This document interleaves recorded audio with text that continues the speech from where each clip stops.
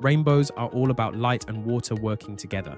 Here's how it happens. Sunlight, which looks white to our eyes, is actually made of all the colors of the rainbow: red, orange, yellow, green, blue, indigo, and violet.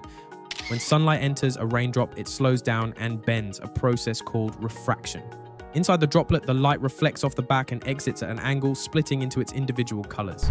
Now imagine millions of raindrops doing this at the same time. The result? A beautiful arc of colors in the sky with red on the top and violet on the bottom. Sometimes you might even see a double rainbow.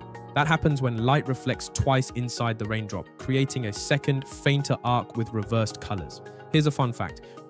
You'll always see a rainbow with the sun behind you and the rain in front of you. It's all about the perfect angle. Rainbows are nature's way of showing off its inner scientist. The next time you see one, you'll know exactly how it's made. Don't forget to like, subscribe, and join us for more fun science facts.